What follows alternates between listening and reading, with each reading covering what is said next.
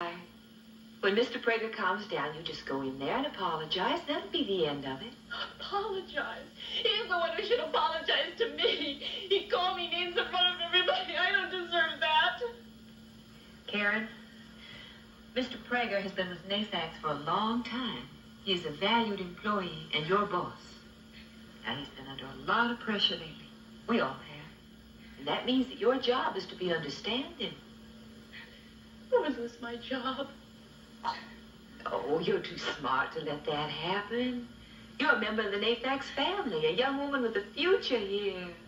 And that means being big enough to sacrifice your hurt pride so that a troubled, insecure 45-year-old man can salvage his.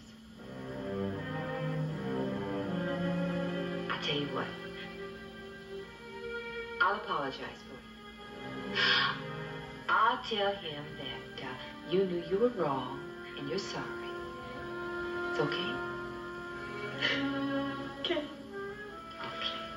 Why don't you take the rest of the day off, huh? That'll give a lot of us a chance to cool down.